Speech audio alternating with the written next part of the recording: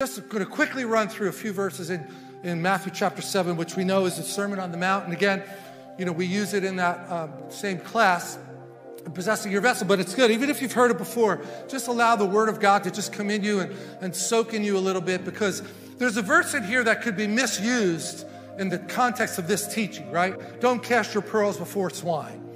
We've all probably heard that verse. It doesn't mean the person that disagrees with you is a swine, and that you're not supposed to give them the Bible, because that would be really contrary, wouldn't it, to everything we know about Jesus. So if it doesn't mean that, what does it mean? I'm going to just unpack it quickly for you so you have a relevant way to use this. It means that God is a relational God. Right in the Trinity, we see a relationship between the Father, the Son, and the Holy Spirit, right?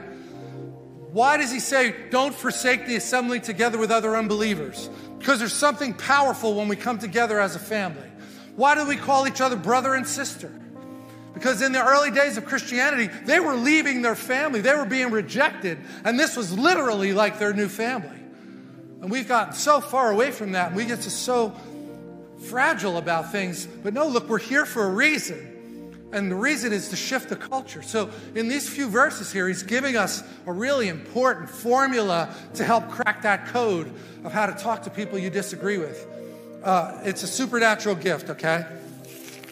It doesn't come natural or easy to us. Judge not that you be not judged. Anybody here think you don't judge people?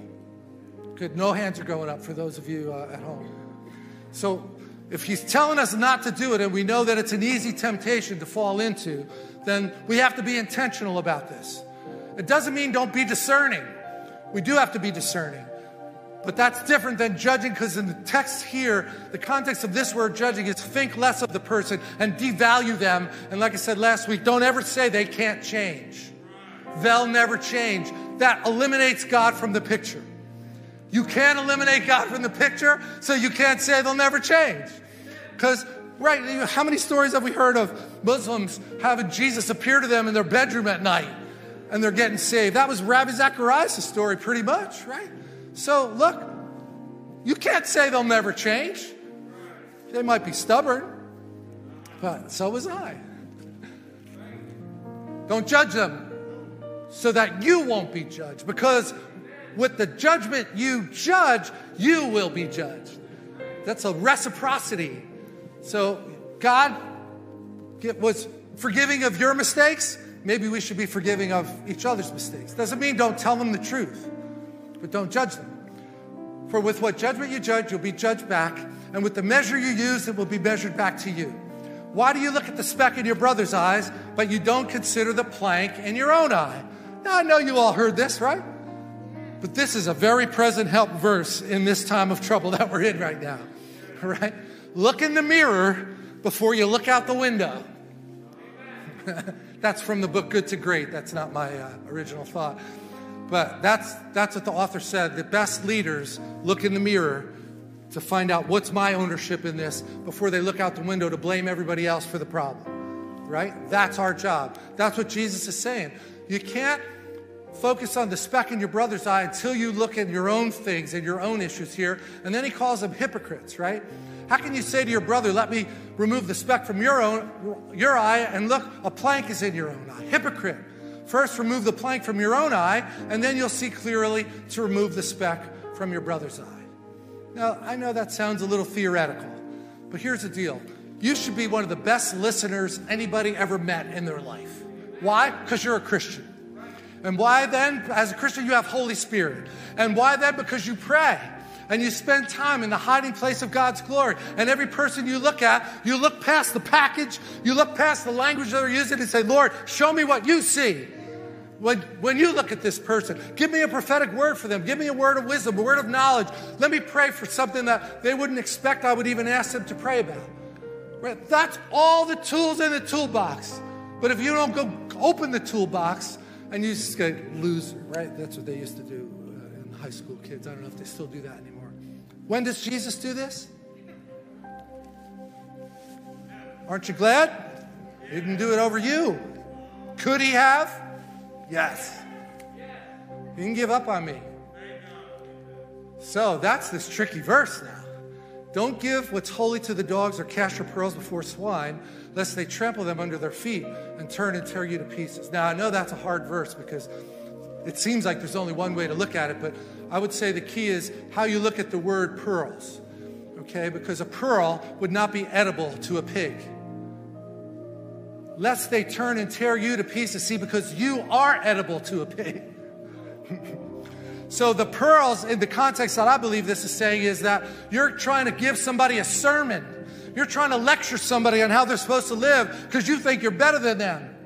And that's a way of showing contempt for people. You didn't take the time to build a relationship, and they're not able to hear what you're saying because they feel like you're lecturing them. And it's like the old Charlie Brown. Remember that? The teacher in the front of the class. They'd shut you off. It's like, who the heck are you to try to lecture me? You don't even know me. You don't know anything about me. You never took the time to even learn anything about me. And you're coming here and giving me these lectures. So the way you start is by building a relationship. And that comes through prayer. And you say, Lord, I really have a burden for this person in the next cubicle or whoever it is. In my last office, it was the cleaning lady. You know, the people that were coming in after the office closed, there was a whole crew of them, and they most only ever spoke Spanish. Like, you think they're less important to God? No. Every person. You can't even put a price, right? So I'm going to skip the rest of the deeper part of that. I guess you could go deeper on it. But as long as you see this as pearls being the wrong language to the right person, don't do that. Don't lecture people, okay? You with me? I can't tell with these masks on, man. All right, thank you. You could use your voice. So what should I do? If I'm not supposed to lecture them, what should I do? Ask. That's called prayer.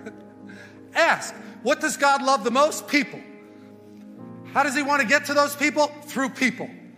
So the best chance they have of having a revival and getting delivered from drugs and all those cool verses in that song that we sang today, right? I just want to speak the name of Jesus over every addiction. Because they're from the pit of hell, and God has the power to break it. And we have the power to help people, but not if we're lecturing them. That's what he's saying. You got to build a relationship. Get to know them. Let them know that you really care about them before you try to give them advice. Because otherwise, it looks like you're just another notch. I got somebody to say the prayer today. I'm a great evangelist. No, sorry. It's way deeper than that. Ask, and it will be given to you. What will be given? A strategy of how to approach that person, in my example. Seek and you'll find. Knock and the door will be open. Just go to their desk and say, hey, you got time for a cup of coffee tomorrow? I heard you talking about football. I really like football. Well, I don't care. Whatever way the Lord shows you, say, sure. I'd just like to get to know you. What college did you go to? Whatever. You're in your world. You figure that part out. God's a relational God. For everyone who asks, receive. So if you'll just ask the Lord, I know you want this person saved. Your word says you don't want one person to perish. How can I be used in that transaction? Go to my sister-in-law, Linda. She could write a book about witnessing to people on your job. It's amazing how many lives have been touched. Everywhere she goes, she leaves with more Christians there when she's leaving than when she got there. Isn't that amazing? What a gift. It's all because she practices. She's really good at it because she uses those muscles all the time. What man is there among you, who if his son asks for bread, will give him a stone, or if he asks for fish, will give him a serpent? I'm God, he's saying basically here. If you even know how to give good gifts, and you're asking me of how to help somebody know me better, you don't think I'm going to tell you? Are you kidding me? And how many miracles we've heard. I was just watching one again, because this guy, Mike Hutchings, that's coming, powerful deliverance ministry, and he was at Randy Clark's meeting, teaching, and during the prayer session, there was a bunch of interns there. We're at the Supernatural School of Ministry, and we have a man that attends our church that was the guy that went up for prayer.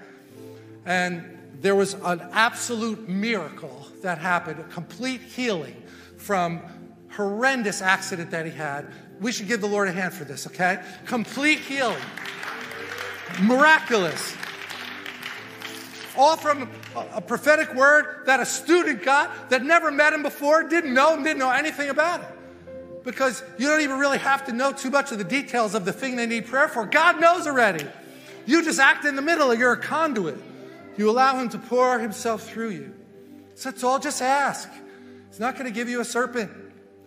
I already kind of quoted it. If you being evil already know how to give good gifts to your children, how much more will the Father? Therefore, whatever you want men to do, why don't we stand? This is a good verse to end on. Whatever you want men to do to you, do to them. Man, really? Whatever you want men to do to you, do to them. That's the golden rule. Treat other people the way you want to be treated. I just think part of what we need to focus on right now, I said win the war for your altar, right? Win the war for your altar. Is that we're going to need courage to press in and not just blow people off, but to really ask the Lord, what's the strategy, God? And wait until you get the strategy before you interact with them. Because it's really hard to treat other people the way you'd want to be treated if you were them. You know how you'd want to be treated as you, but he's asking us to go a little further than that. Put yourself in their place. How can you do that? Through Holy Spirit. Help me understand what they're going through. Help me understand how they're processing all this information. If we're not a force for good in America in 2021, if the church isn't leading the way, something's really wrong. There's so many tools in this book about healing relationships, right? And we got to lead by example.